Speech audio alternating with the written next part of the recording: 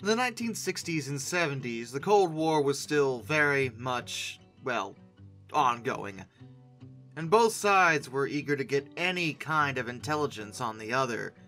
Naturally, the CIA was heavily involved in this, and had many a project trying to figure out exactly what the Soviets were up to at any waking moment. One of these projects was occurring in Iran, and it would result in a rather interesting sort of dogfight, kind of, that ended with an intentional mid-air collision.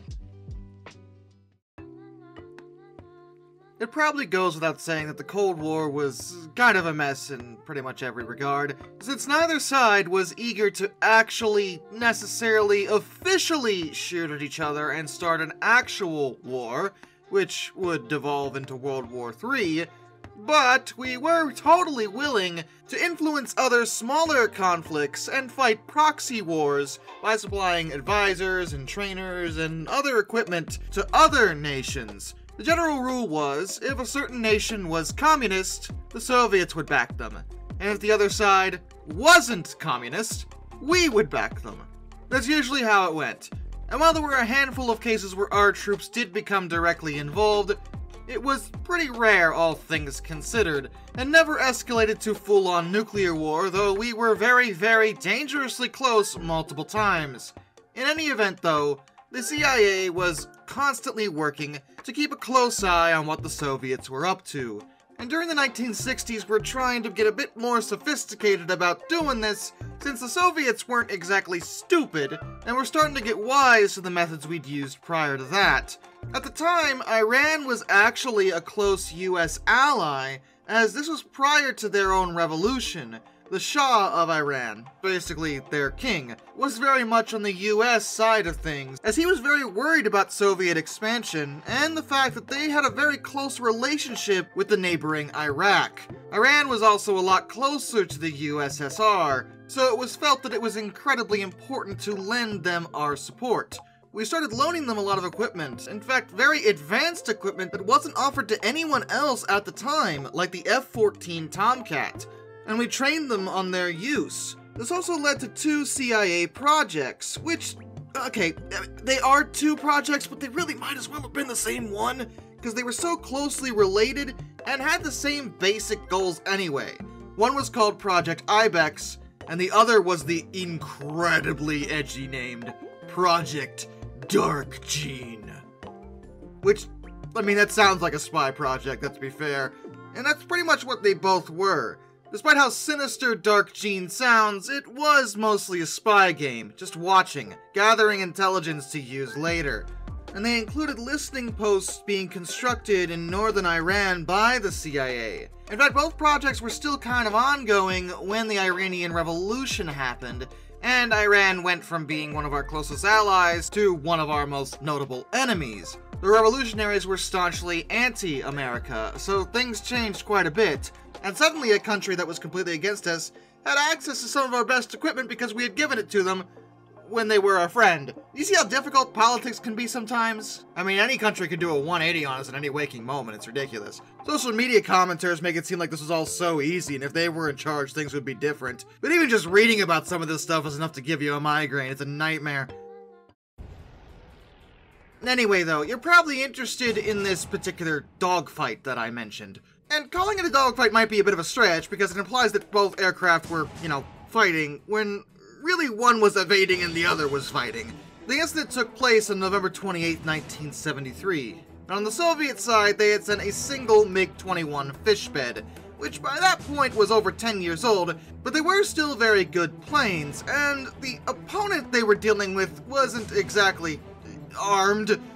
On the American/Iranian side of things, we had an RF-4C, which looks like an F-4 Phantom. It ain't. Well, it is, but this is the recon version of that plane, not the combat version of the plane. The RF-4Cs had a whole bunch of cameras for taking high-resolution images of objects up to 100 miles away. And, more intrinsically, they were generally flown unarmed, so fighting back against the MiG-21 was not really much of an option. The The RF-4C was actually being piloted by an Iranian, Major Shokonia, but there was a US Air Force pilot in the back seat, as was custom, named Colonel John Saunders. The reason for this is that the CIA had thought of a cover story for why these planes would be in Soviet airspace if one were ever shot down, which was simply that they were on training missions and got lost. A lot of training missions and got lost. And they got lost all the time. You know, these Iranian pilots, they're new. You gotta cut them some slack, guys.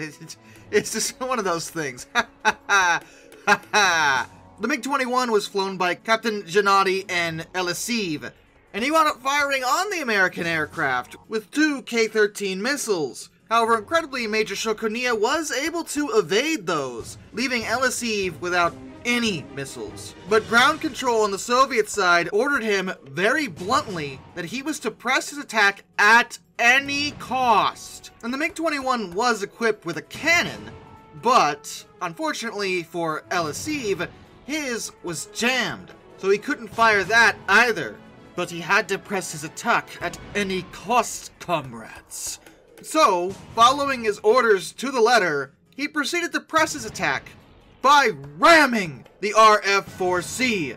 This act killed Elisiv and destroyed the RF-4C's tail assembly.